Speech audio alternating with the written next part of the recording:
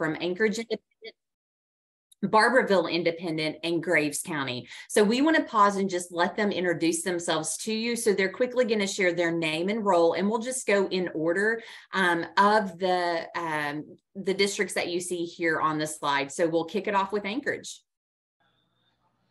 Good morning, everybody. My name is Andrew Terry. I apologize, my video is not working, and so I'll figure that out some other time. But I'm the principal here at Anchorage Public School. I've been here for about 8 years and excited to be here with you all.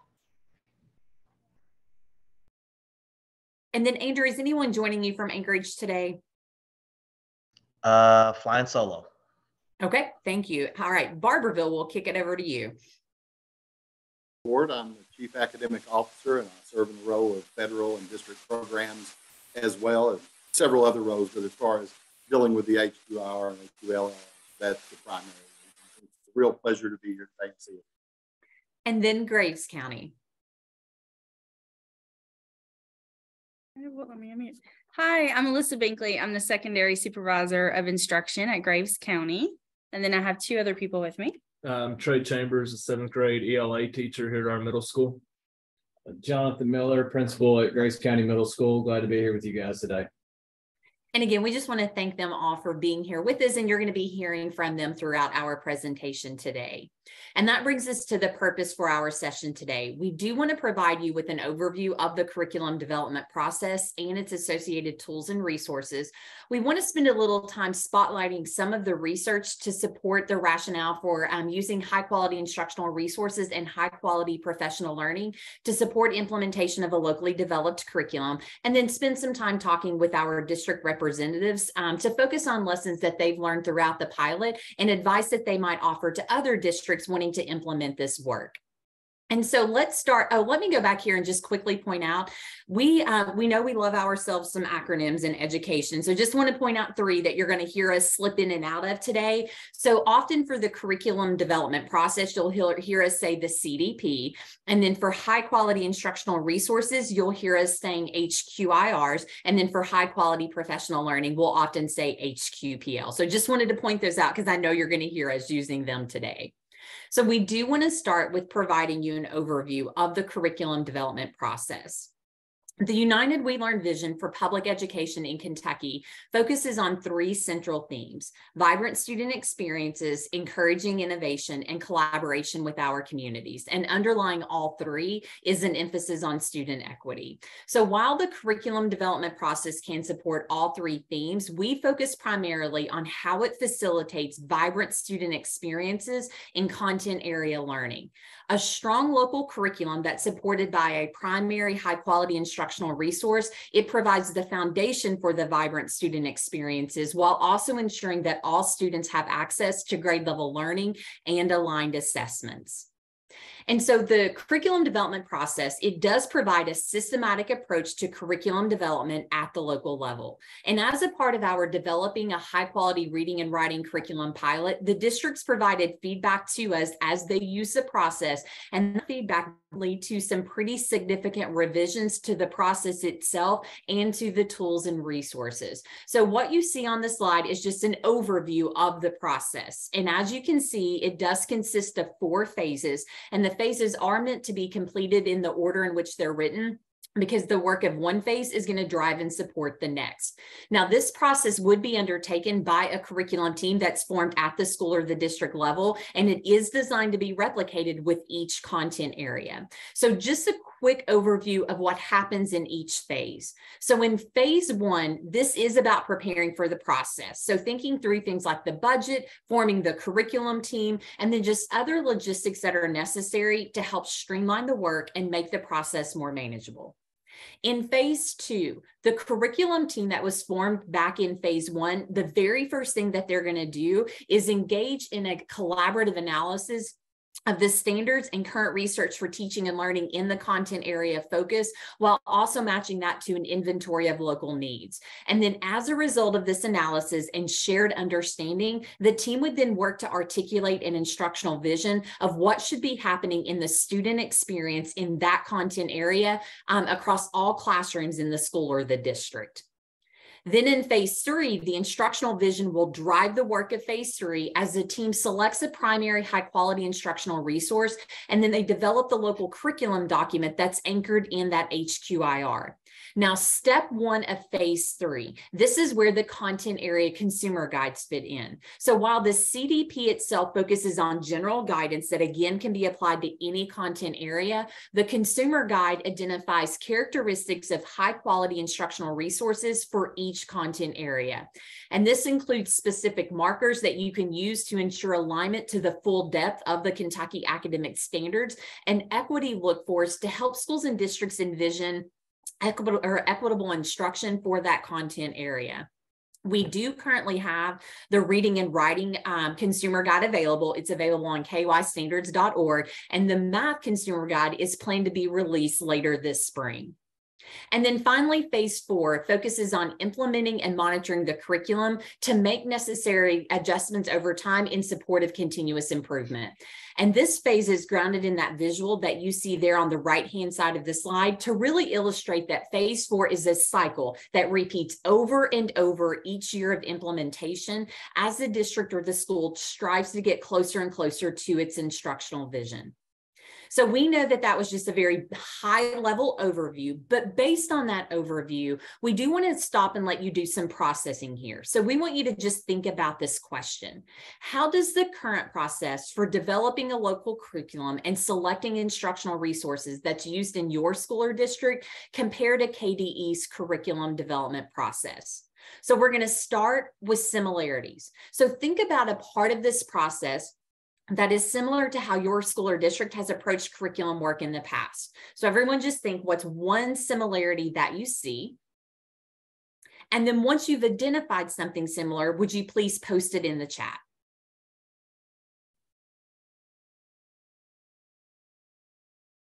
And then again, Fox, if you don't mind letting us know kind of what we're seeing in the chat. Will do. So one thing that's similar to how you've approached curriculum work in the past.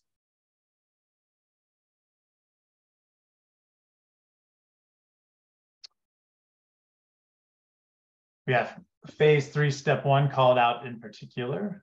Okay. Teams and that collaborative teaming dynamic. Yeah.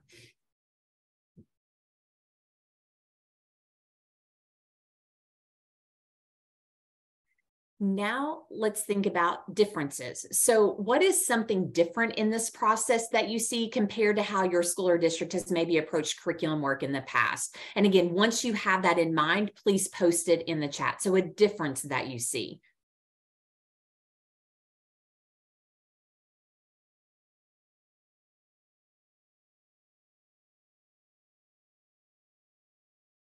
Budget with a smiley face. Budget. Systematic approach. Yeah. And I will say, when I was back in district, like thinking from that budget standpoint early on was different for me as well. And then a well thought out process instead of a piecemeal process. Like that a lot. Yeah. So as you can see, the curriculum development process, it outlines a systematic approach to curriculum development that can be applied to any content area. So the first question that we would like to pose to our pilot districts is, what advantages did you find during the first year of the pilot using this systematic process to develop your local reading and writing curriculum and to adopt a primary high quality instructional resource as its instructional foundation? And we're just going to open this question up starting with Graves.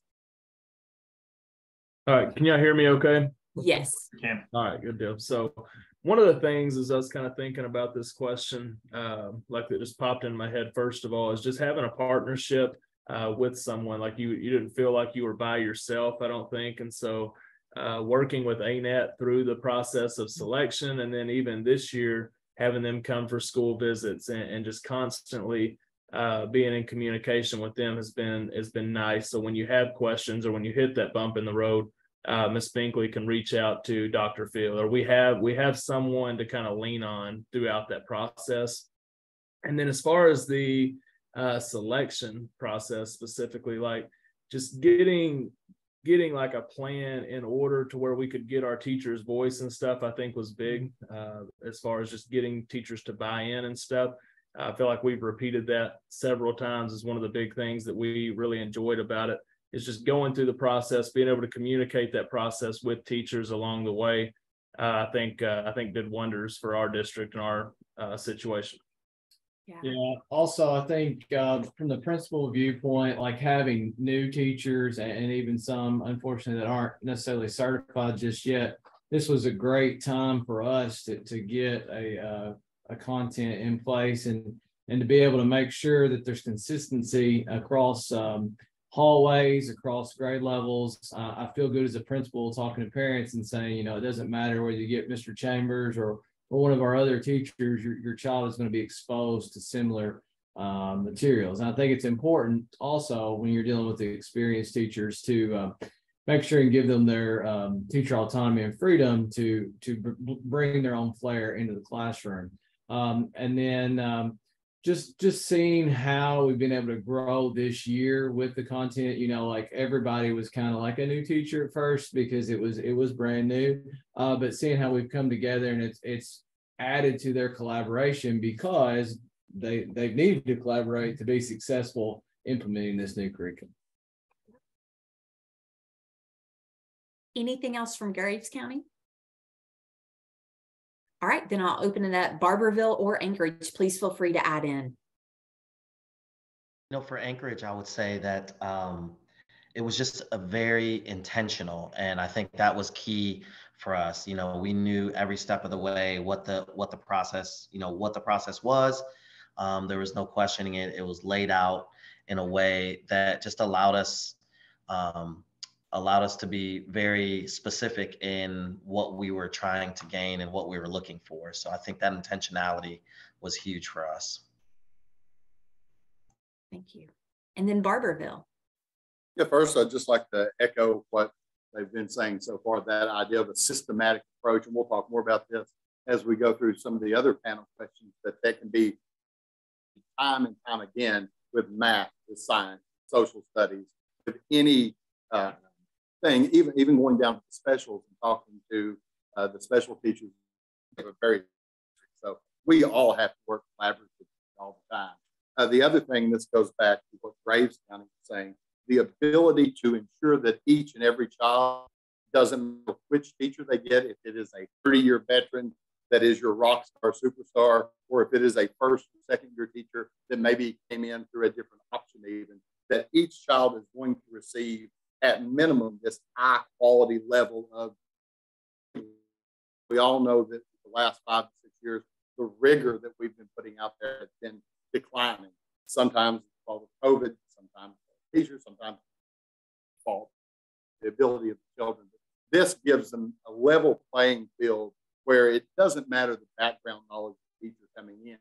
This resource is provided for them. And of course, working collaboratively with other teachers within the district help to enable them to have them, let them have their autonomy when they're teaching whatever it may be within the high quality resources.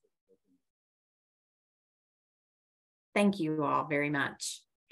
So as we move on, when it does come to curriculum development, it is important to understand how Kentucky law defines standards, curriculum, and instructional resources, since it impacts much of this work. So in Kentucky, standards address a foundational framework of what is to be learned. So they establish the minimum of what students have to know and be able to do by the end of a grade level. And it is the responsibility of the state to establish the standards. Curriculum addresses how learning experiences are designed at the local level. So the purpose of the curriculum is to focus and connect the work of classroom teachers across the school or a district to the standards, assessment, and the instructional practices necessary for students to reach the grade level expectations.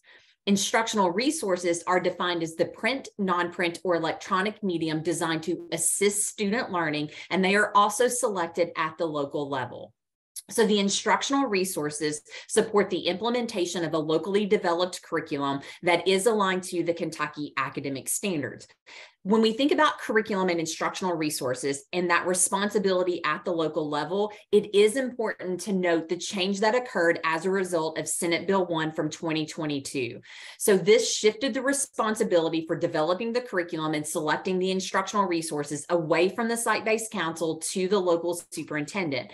But the language of the law does say that it needs to be done in consultation with each school site-based council and the local board of education, and that there also has to be a reasonable review and response period for stakeholders throughout the process. So to address feedback from the pilot, to improve the user experience with the document itself, and to align with changes in the law from Senate Bill 1, the curriculum development process has a new format and organization.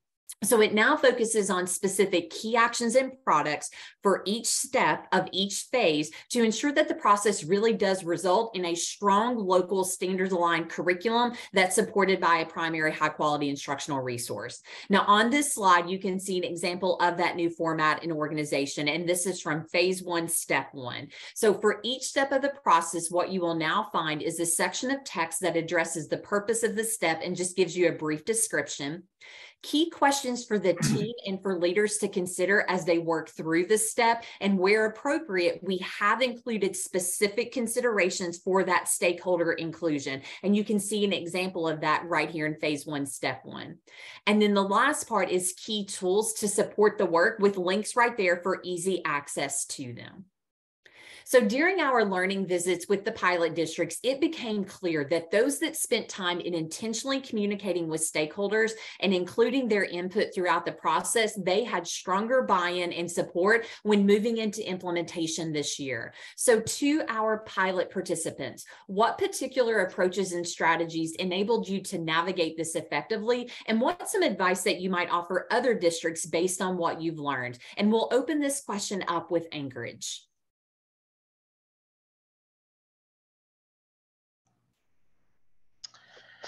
So one more time, read that question for me again.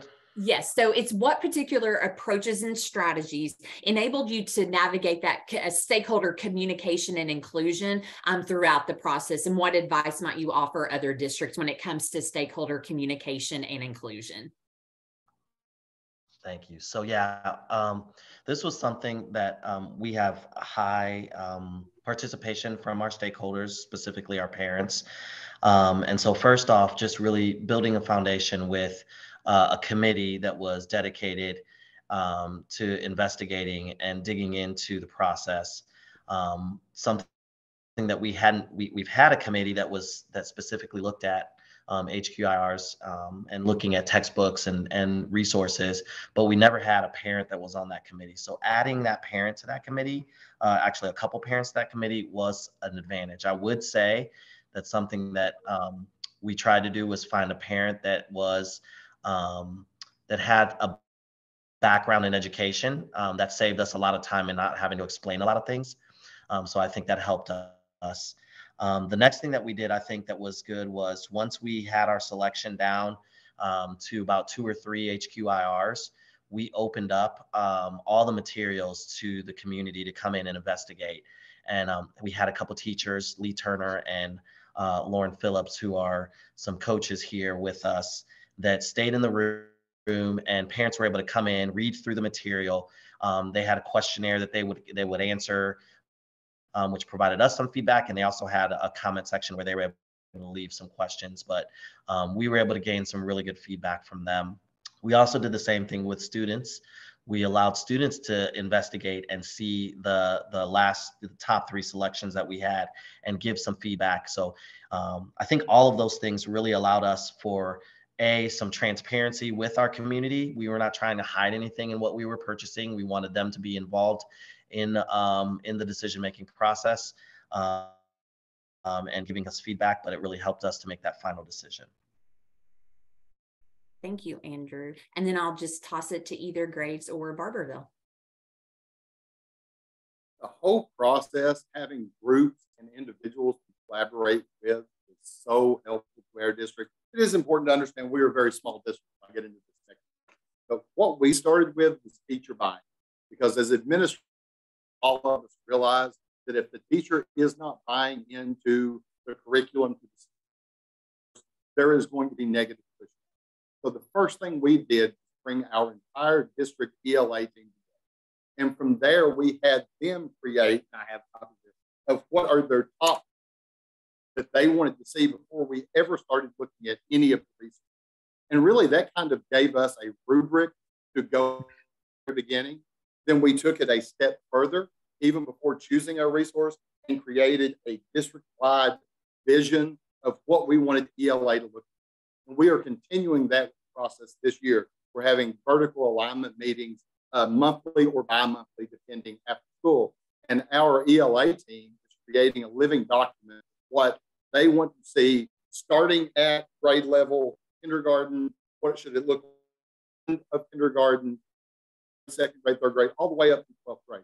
So we have everyone in the in saying, oh, that is something we're going to have to push grade because I need them knowing this particular part coming into whatever the next grade means. So I'm not stressing buy-in was. The teachers really led this whole process, choosing the curriculum that they're going to use.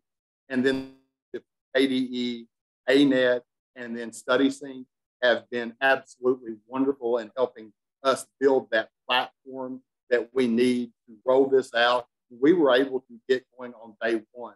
And part of that is because of what StudySync was able to provide for us. On-site training with their tech guru to be able to sit there and walk through a couple of days and answer really every question that we had from the resource. And now moving forward, we've had 2 follow-up meetings where individual teachers are meeting with process team to say, you know, we're having problems in this area, or how can we change this to better suit the needs of Harvard?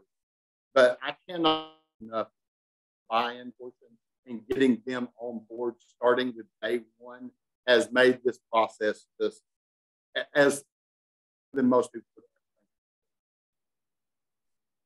And then Graves County, what would you like to add? So I would just add kind of like our process that we went through specifically. We were able to kind of, as our curriculum committee narrowed choices down, we got it down to either 3 or 4 of like our top choices that met our priorities that we really all agreed on within that curriculum committee between our high school and middle school staff. And then from there, we brought or invited all of our middle school ELA teachers and high school ELA teachers in to an after school meeting. And we had samples from companies, textbooks, and some like disposable workbooks and things of that nature. And so we were able to kind of look at those things, even some online resources. And I think that was the most beneficial thing, like for teachers, just because they felt like it was hands-on and they actually got to dig in a little bit and look at what they would be teaching. And it gave you an idea of something that on paper might have sounded good. Once you kind of looked at it, you might not have liked as much. So that would be the biggest piece of advice, is just actually letting teachers look at the materials a little bit, because I know it was beneficial for me, and other teachers have kind of echoed that same thing.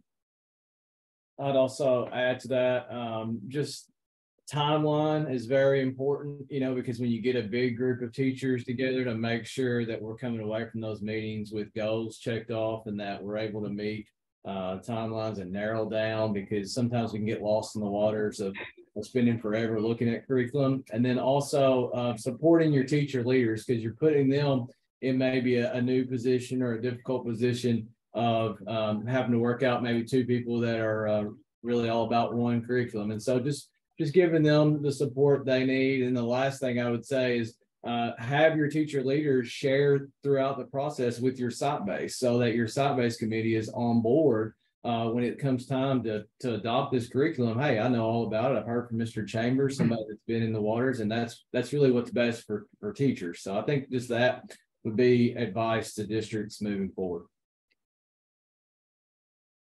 And would anyone else like to add anything before we move on? Yeah, one other thing I forgot. We were able to, starting with this research, and we continued through this year, bringing small groups of students in once every 2 to 3 months. We're talking maybe 5 to 7 students at the upper elementary level, next time middle school level, next time high school level, to discuss what has changed in your ELA classes see previously, or what is something you did see previously that you no longer see. And being able to know that, share it with the teachers has been really vital, or at least the teachers say how vital it is to them to know to move forward.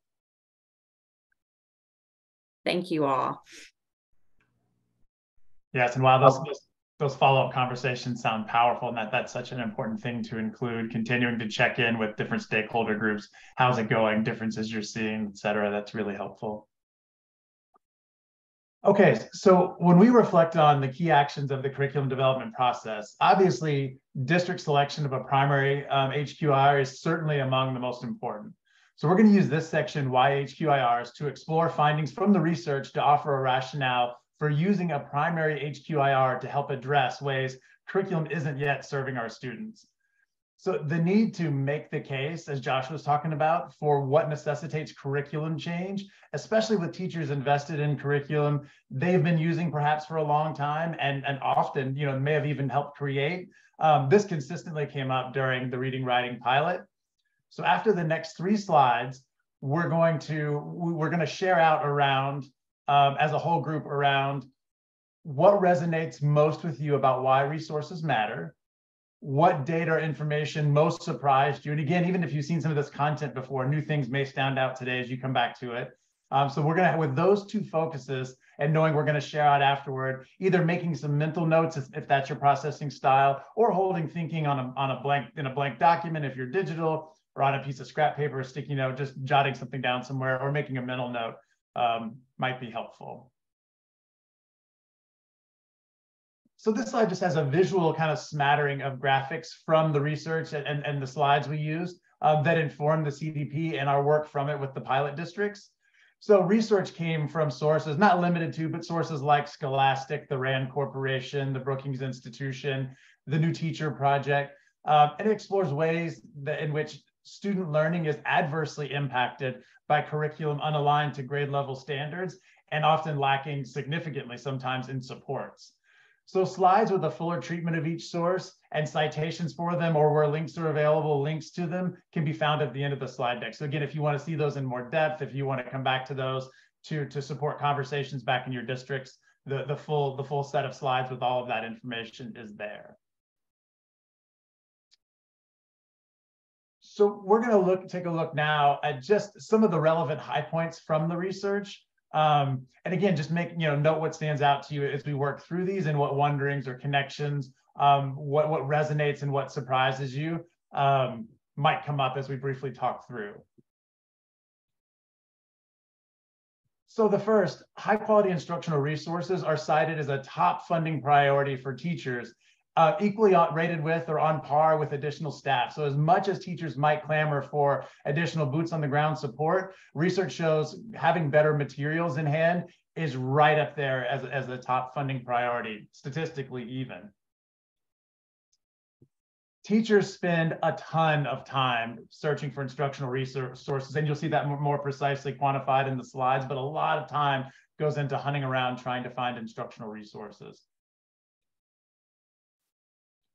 Most of teachers' instructional resources are found online. So Google, Pinterest, or obviously Teachers Pay Teachers. And what they find there is not aligned to grade level standards or coherent or at the appropriate grade level oftentimes. And coming back to that word, when we think about coherence, that word piecemeal, kind of a random grab of things that we're hurrying to put together. Resources found online often don't support differentiation, those disciplinary practices, or students making relevant connections to themselves, their lives, the world around them, to other content, et cetera. And these are the reasons that teachers often give for going online for additional support and for resources in the first place.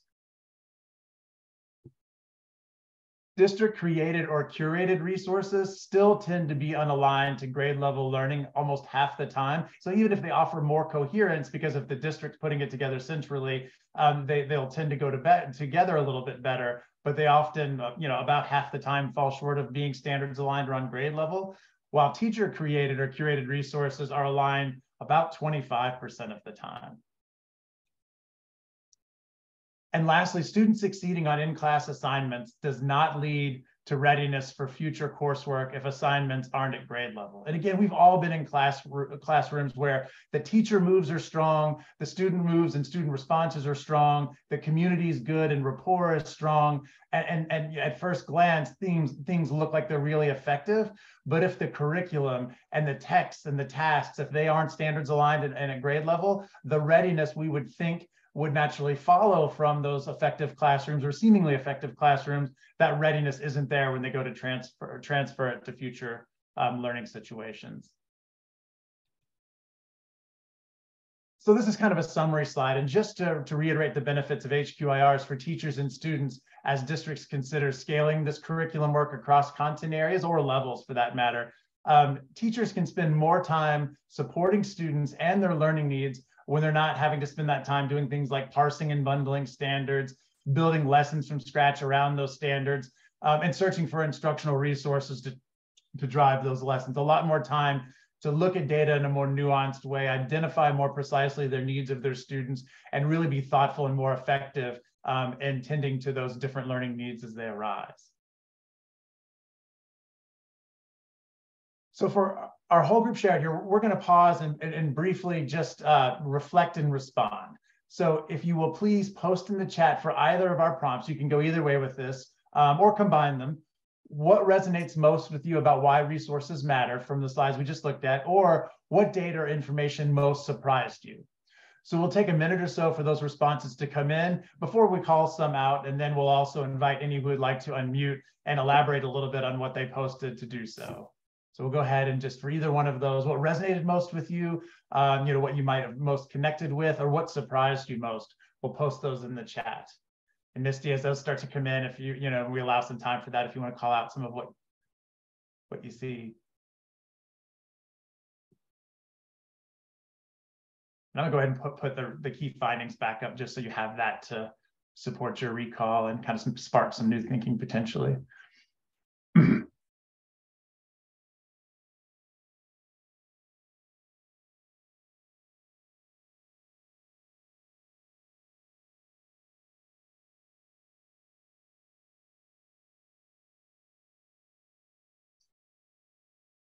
So teachers spending lots of time like searching for materials, many which are not at the rigor that we need them to be, knowing that the HQIR will meet your student needs.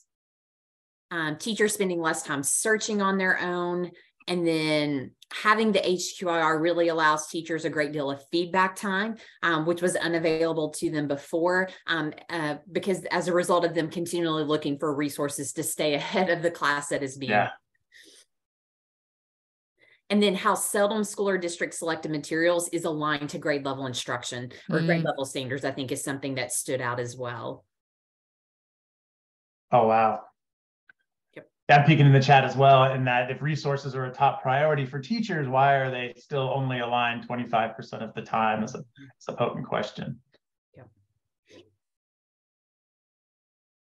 Okay.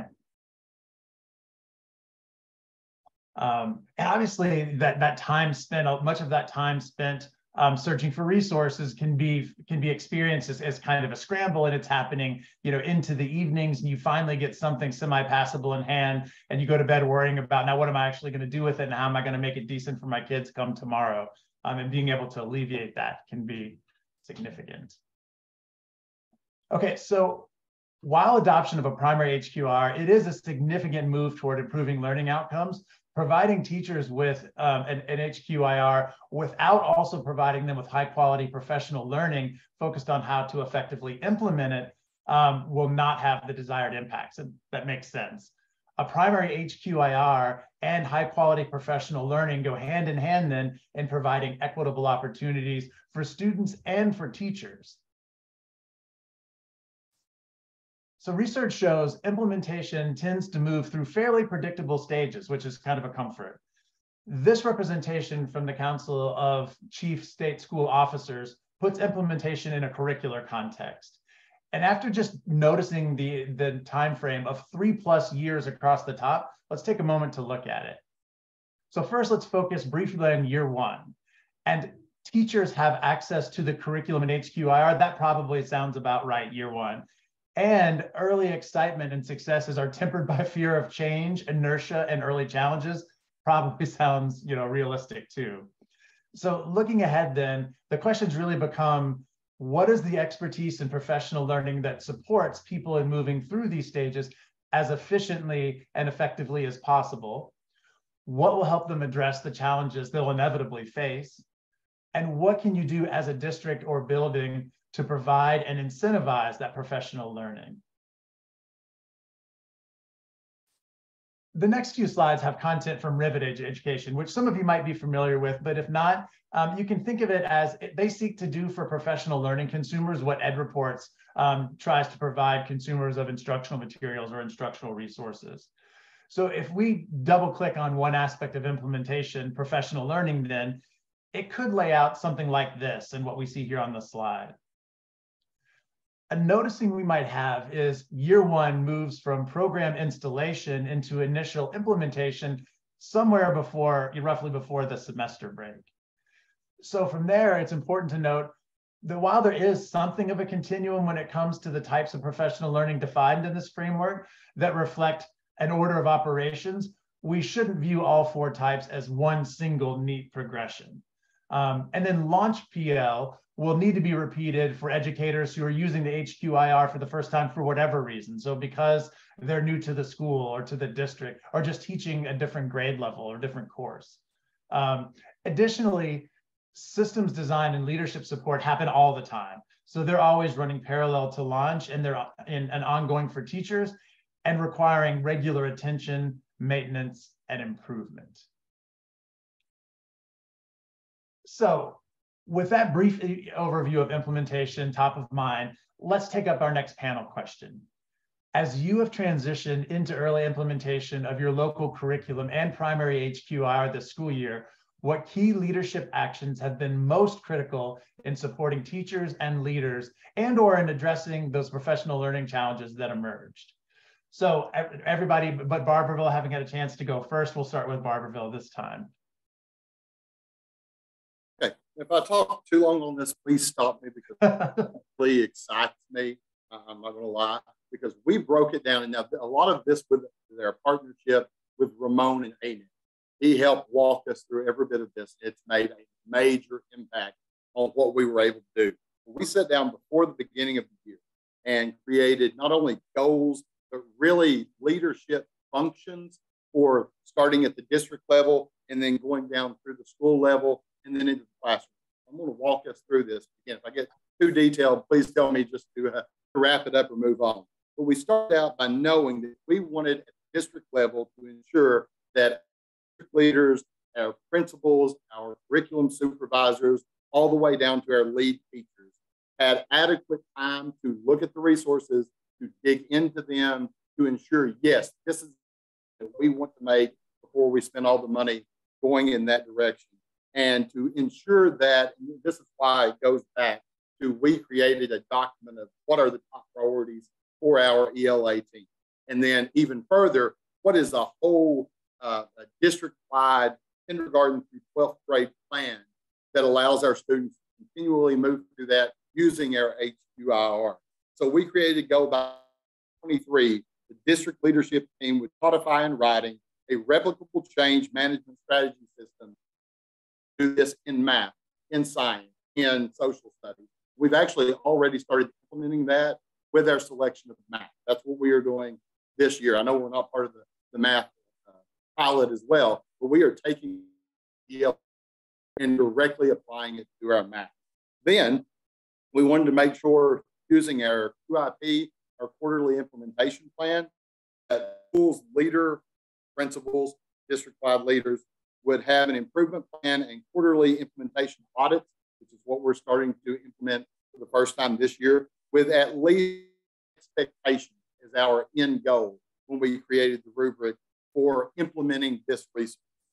I want to skip the next one and get down to one that really deals with tying in a lot of what we talked about together. We want to engage family, teachers, classroom leaders, all the way through school leaders to ensure that we can communicate the opportunities that this local resource has allowed us to move forward with, And then we set a goal by June of 2023 that at least 75% of our school leaders will indicate that the training, the planning, and the actual implementation of the project is considered efficient for the teachers and improved student outcomes.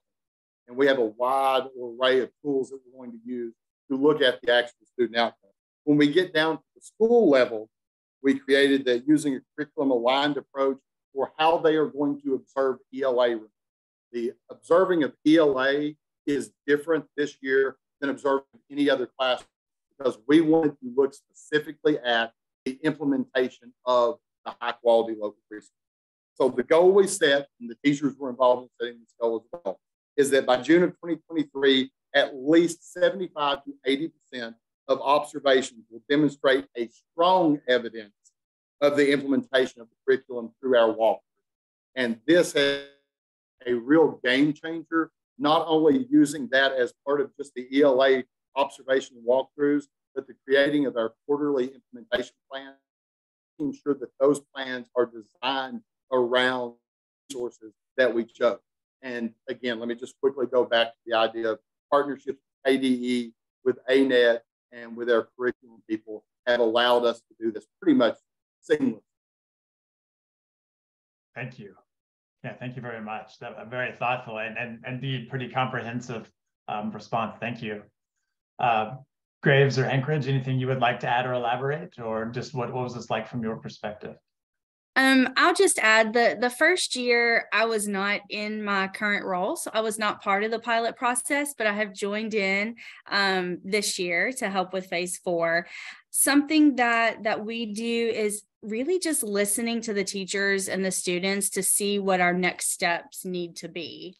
We celebrate when there's celebrations. Like some of our teachers kind of felt defeated. I mean, first year in a program, you're always kind of going to see a decline because this program is much more rigorous than what we've done in the past. So, teachers were kind of getting, their hearts sank when kids weren't making 80s on the unit test and such. So we would go back and look at that screener they did at the beginning of the year and those standards and what they did, and then how they are now at Christmas.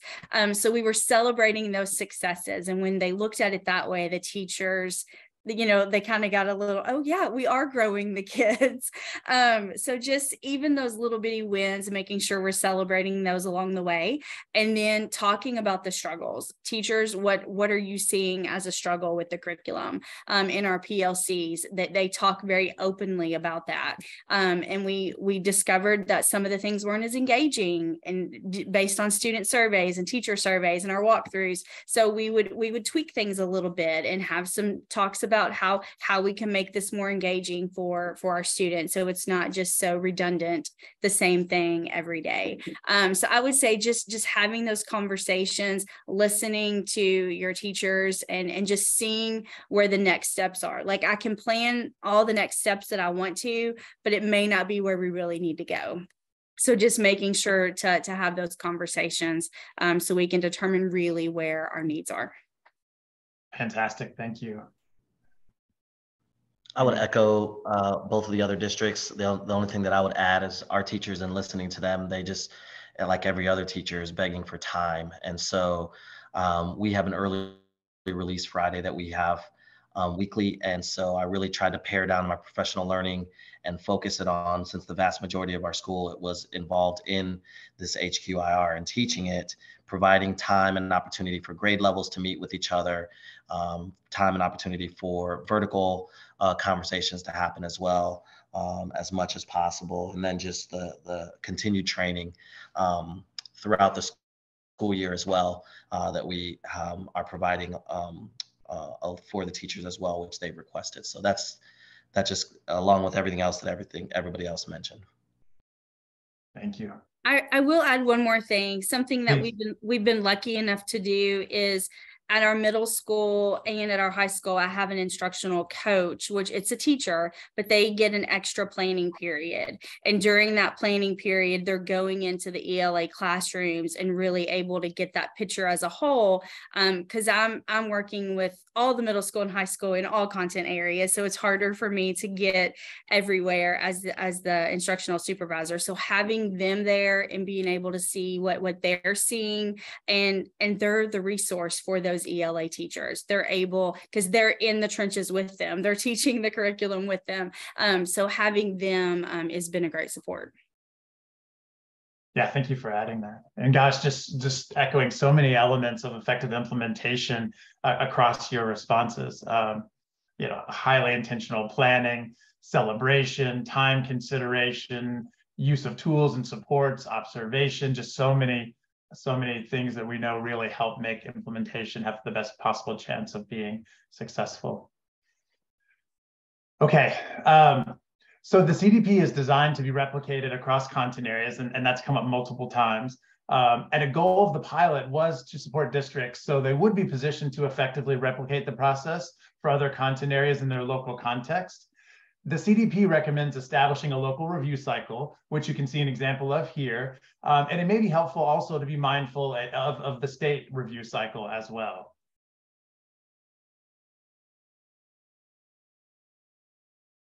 And since one of the goals of the pilot was for districts to scale the work eventually for reading and writing to other content areas, what might be some of the lessons you learned through this pilot experience that will inform future curriculum work in your district and other content areas, or that you would offer other districts starting this process? And again, we've hit on this a little bit, chance to build on it here. And we'll just open up after a moment of think time with whoever would like to share out first.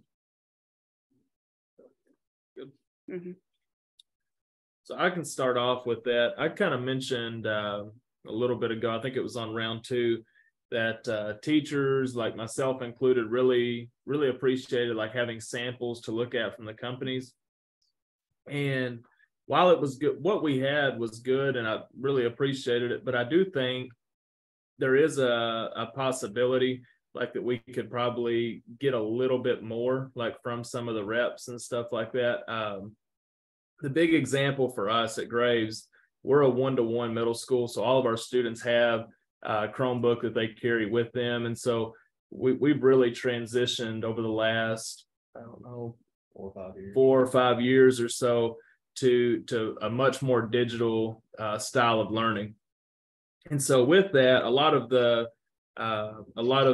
samples that we were sent were paper copies. They were textbooks. And so we have the textbooks in class, but we don't necessarily use those as much. So it would have been more beneficial, I think, for us personally to see the full online version unlocked. We got a preview of that, but it was just a sample, like a small little tidbit. And so just seeing that whole thing, I think would have been really helpful for us. Also, I think, I like the smart shopper mentality. Don't just take read the description on Amazon and think it's the best ever, like going down to the comments and read from buyers. And so I liken that in school districts to calling those school districts and seeking out people that are using the curriculum or the top 2 or 3 that you have in hand. And if you know them, even better, because you can really trust their feedback. And if you don't know them, like say, hey, listen, I just want your honest opinion. What are some of the pros? What are some of the cons? What would you maybe do differently? And so we've selected curriculum, and we're open to as well for new districts coming in. If you're interested in something that we're using, like we'll talk frankly to you about, the good, the bad, and the ugly. And so those are 2 things I think that are important for districts moving forward. Thank you. Yeah, and we'll mention in a moment the consumer guides, which support that sort of smart shopper mentality or approach as well. Other thoughts?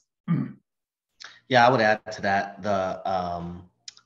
the idea of the use of consumer guide, or if you know people. I think we have I have 2 schools that are coming in 2 weeks here to check out and see the program that we selected, just to see it live, which I think is very smart on their part, and talk to teachers as well to get some input. I think the other thing for us, lesson learned, is just the time it's taken I think we underestimated the amount of time it was going to take to really dive in and really focus on our philosophy as far as reading and writing is concerned.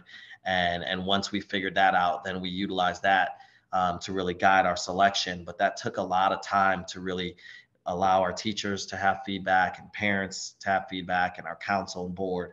And so we have revamped our rotation as far as the HQIR selection process is concerned to allow for more time in that process. Thank you. Just to kind of piggyback what the other two districts have been saying, I think the number one thing is partnership. We're talking about partnership with our teachers, with our community, with the suppliers of the resources, with KDE, with ANET. I don't as much the ed report is used as part of the process to especially narrow down some selection was a wonderful tool. And then Ramon with ANET put me into contact with people not only in our state, nationwide. I talked to, I think, a total of 8 districts, 4 of which were in Kentucky or at least close to Kentucky, and the other ones, California, Colorado, from all around. And is asked. The partnerships, if you don't ask, first they can say is no. So I asked ours, can you send me an in-person individual to be able to do the training? Can I have multiple day training? Is this something that we continue for a 3 to 5 partnership, purchase the material we did long-term partnership because it made it quite a bit cheaper. And then one example of how the material has been successful to us is the fact that we had a teacher who went on maternity leave. So she's been out for a relatively long period of time, but all teachers would not do this. But during that time, she still set up the lessons to be used on study centers. She wasn't there with them, but she was actually still grading their material and giving them feedback. And that would not be able to teacher who was just in her here with us to begin with. So having the ability to allow long-term lessons 2 months and then either scale back or scale forward, depending on what the conversation with the long-term sub was having as well, was a major. And then the professional learning, not only bringing in the people who have sold you the resources, but we individualize. Now, part of this is because we're as small as we are. I actually individualize every single teacher's professional learning for the summer with them to ensure they are getting what they need, not the shotgun approach that we've seen for so many years. And a lot of those shotgun approach, Hagen or any of the others, bring good things, but it doesn't necessarily apply as much to everyone. So being able to personalize each teacher's learning plan really allowed us to hit the ground running, roll this out in after really not even a year, where we started the process in January. And then by June, late June, early July, they were ready to hit the entire year. Thank you. Thank you. Any other thoughts, Dad, before we transition? Okay. So here you can see a screenshot of the CDP's new toolkit. For each phase, the first column of the toolkit contains professional learning supports. There's an introduction video that provides background context and a high-level overview of the process. Then there's a recorded professional learning video that provides a more in-depth look at each phase to deepen understanding and eventually to support application of the process. The second column contains sample artifacts from our pilot districts to help other districts better envision what the work might look like at the local level. We thought about the main products each phase needed to produce to support and drive the overall process, and then included examples of them here. The final column contains video clips from the pilot districts sharing their successes and challenges as they engaged in the work, and their advice for other districts based on the lessons they learned. And then this last column will contain some additional resources as they apply to help support the work of a particular phase. And again, we mentioned consumer guides. We have one for reading, writing, one to be released in the spring for mathematics. And as they're completed for other content areas, they will go here. In the opening section of the toolkit, you'll also see a link to the CDP self-assessment tool. And this was something we created to assist districts in analyzing their current approach to curriculum development compared to the main elements within the CDP, and also to begin to sort of locate themselves within the process. And this toolkit, again, was greatly informed from what we heard and got from work with our pilot districts.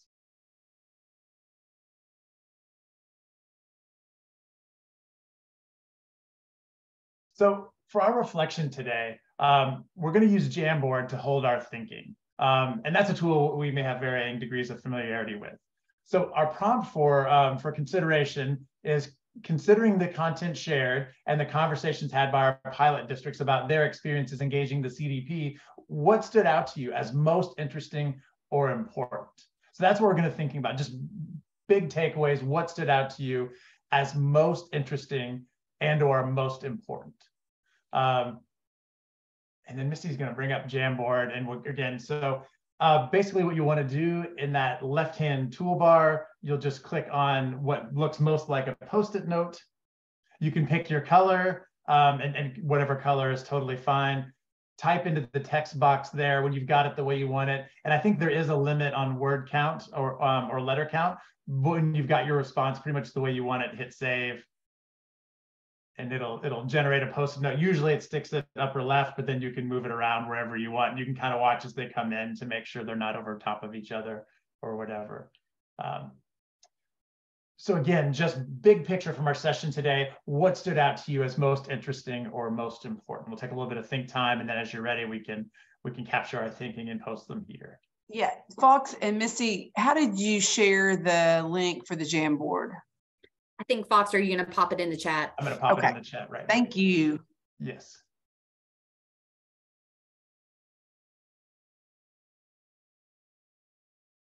Here it comes.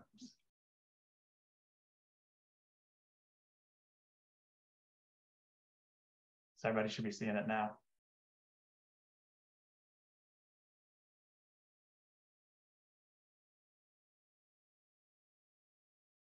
So what stood out to you, most interesting or most important?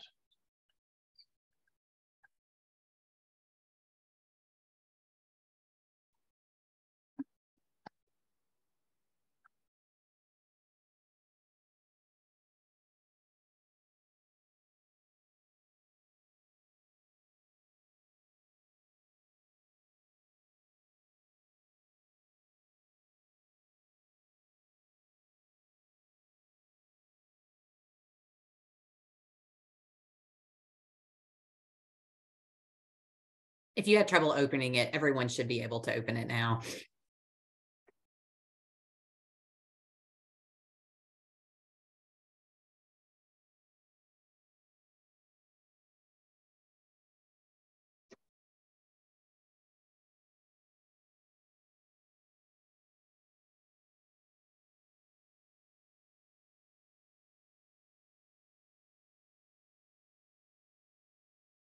Is anyone having trouble accessing it? Okay.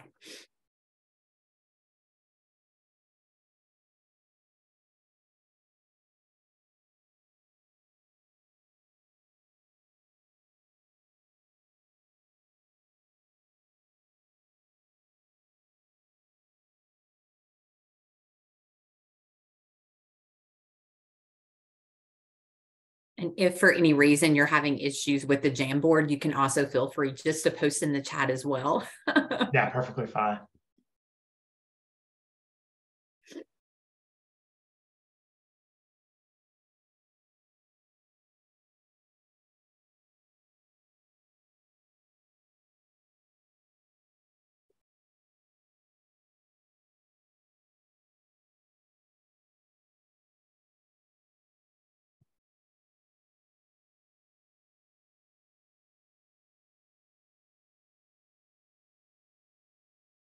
And there are, so Misty, I'm not sure if you're seeing it live, but there are, I think we've got pretty much everybody. Okay. It looks like accounted for as far as posts go. I don't know why it's not showing up on my end as live. Sometimes it takes away to refresh. Sometimes it takes a minute to refresh.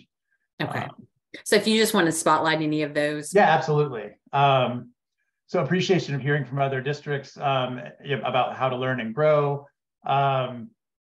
Really valuing that communication and inclusion as far as with stakeholders, parents, students, and involving them in the process. Making sure the why behind or purpose behind the CDP and the HQIR, that importance of high quality instructional resources is communicated. Everyone having a voice, and then the equity that having an HQIR can bring as far as rigorous instruction to all students. Having these experiences shared with other schools who are in the process. The pilot districts made me feel supported in the process, how to extend this to all Kentucky districts, freeing up time for teachers to give feedback instead of having to use that time to search for materials or content. And last, I think, appreciated the insights from the pilot districts, wondering what sort of deadline the rest of us are facing for development and implementation. I think that got. And I will just add out there, you all can be kind of the first to hear about this, is that so we're in the middle of a mini math pilot. We're working with 3 districts on math, but if you are planning to attend March leadership meetings, or if you get like the KY Standards newsletter, just watch for an opportunity, because we are going to be doing a science pilot next year as well. So just kind of keep your eyes open about that, because the application will be coming later this spring for the science pilot. Yeah, and with the revised standards, that could be a wonderful support. Okay.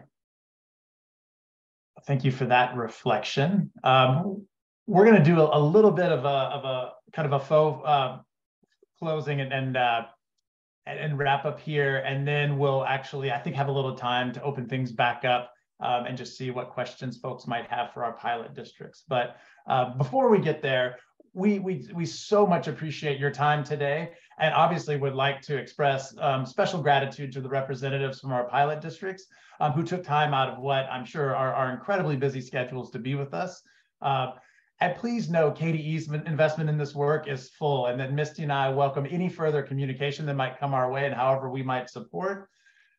2 final things as we close. First, you can access the CDP either in our breakout session information sheet, where a link is provided, or by visiting kystandards.org. And when you go there, you'll click Your Standards Resources. There's a tab for that. And then on the tab for the Model Curriculum Framework, and you'll see nested within the CDP and then the Reading, Writing, Consumer Guide.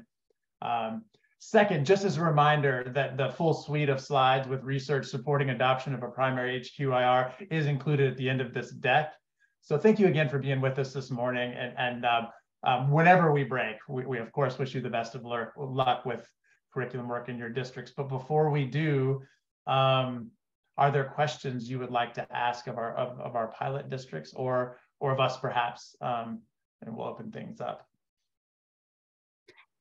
And also, I'll just quickly say, we will post a link to the slide deck back in our information sheet in the grid so that you all have access to that. Thank you, Misty. I was going to ask that.